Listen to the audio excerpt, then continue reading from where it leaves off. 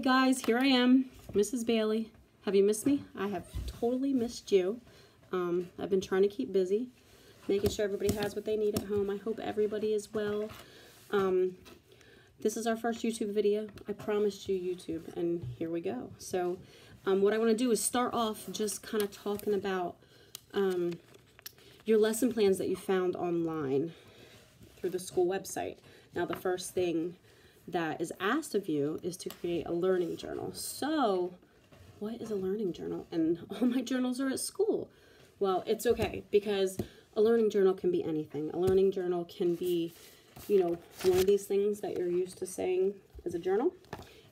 It can be a sticky note that you keep and put the date on. You can use computer paper. My journal is just a bunch of lined paper stapled together, and it works.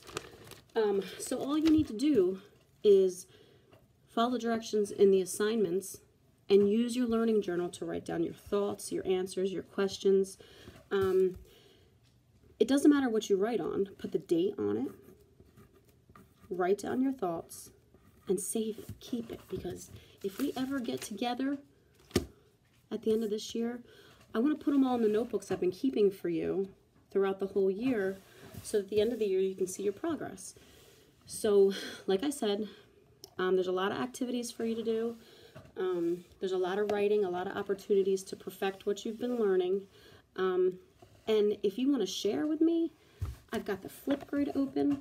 You can show me on Flipgrid what you've been doing. You can share with me through Remind. Take a picture of what you've written and send it to me. Maria's been talking to me almost every day. You can also use your Google Documents.